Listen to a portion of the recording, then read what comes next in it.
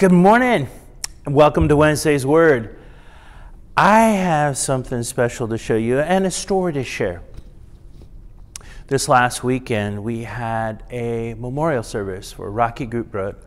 He had been a volunteer at the Sheridan Fire Department for 50 years.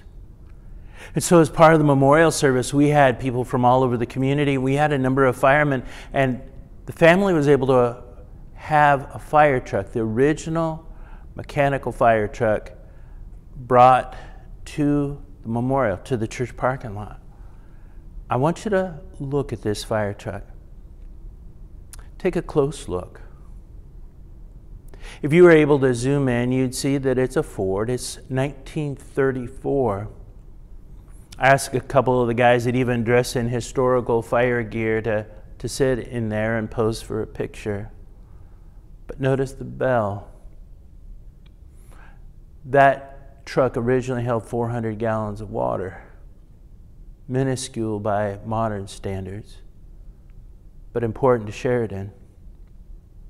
When they were going to retire the truck, they sold it to Seneca. I'm not even sure where that is, but Seneca used it and used it and used it. And Sheridan grew, and their fire department grew, and they had newer trucks and things, but they kept wanting to get this one back. All through the 90s, these firemen said, we try to get that truck back. He was the first mechanical pumper. I don't know if they did it manually before that, but this was a big deal to them. They hoped to get it back. They tried for more than a decade. And finally, they negotiated. They worked it out. They were retiring another truck that was certified, and Seneca would swap them back for this original truck, this historic truck. And if you look, it says number one. Their number one truck they got back. That was their hope. Today I want to talk about hope. Because at the end of the day, we all hope in something. I want you to think about your heart. What are the things you're hoping for? For a little kid in third grade, a little girl, she might say, I hope they like me. I hope I can make friends. Or somebody that's getting a new job might say, I hope it's a good job. I hope they treat me well. I hope I do well. I hope I have the skills. Someone might say in their marriage, I hope my marriage gets better. Or I hope so-and-so doesn't get sick. Or I hope if I have cancer that by God's grace, I'll recover, I'll do better. I know of a person that's going in for eye surgery today, and they hope that LASIK surgery is going to be a blessing in their life. You see, we hope on a lot of things. I'm sure people at their memorials, they talk about the things in their life that they valued, that they loved, and the people that loved them. But at every memorial, there's always a greater hope. The hope of everlasting life. The hope isn't in a thing, it's in a person. In the person of Jesus. And over the next couple weeks, I want to talk about hope. And I want to take you to Colossians today. Colossians chapter 1, beginning at verse 19. For it pleased the Father that in him, that is in Jesus, all the fullness should dwell. By him to reconcile all things to himself, to him, whether things on earth or things in heaven, having made peace through the blood of the cross, of his cross. And you who once were alienated and enemies in your mind by wicked works, yet now he has reconciled, where enemies become friends. There's reconciliation with God, and that's powerful.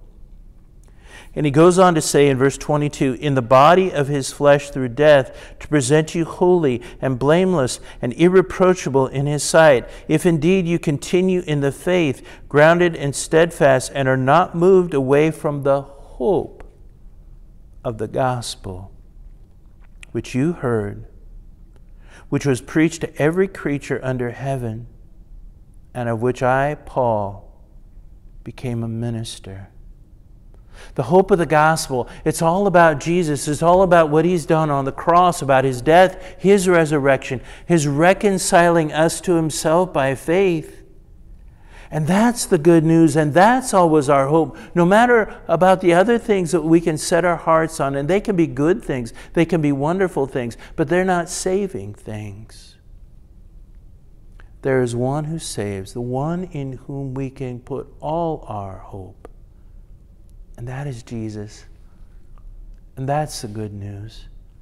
That we shared at Rocky's Memorial, and that's what we'll share at all the memorials that I get a chance to be involved with.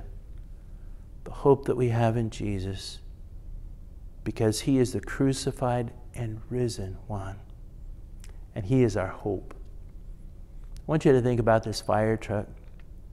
I learned a lot about the local volunteer fire department, and everyone who called the fire department had a hope. I hope they'll come. I hope that they can save my house or save my field or save my woods, my forest. I hope to quench the flames. I hope for rescue. I hope for help. Friends in Christ, we like to be a help and to help satisfy those important things in times of crisis. So think about your heart. Think about your hope this week, and to point people to the greater hope that is ours in Jesus. Let's pray. Dear Jesus, thank you for today, for being our hope that is steadfast and certain. Nothing can take away this hope, because nothing can take us away from you. Romans 8 says nothing in all of creation can separate us from the love of God that is in Christ Jesus our Lord. So may that hope overwhelm us again today and overflow from our lives into other people's lives, that we can give them the reason for the hope that is in us, the hope that is Jesus. Thank you for being our hope and Savior. In Jesus' name, amen. Have a wonderful week.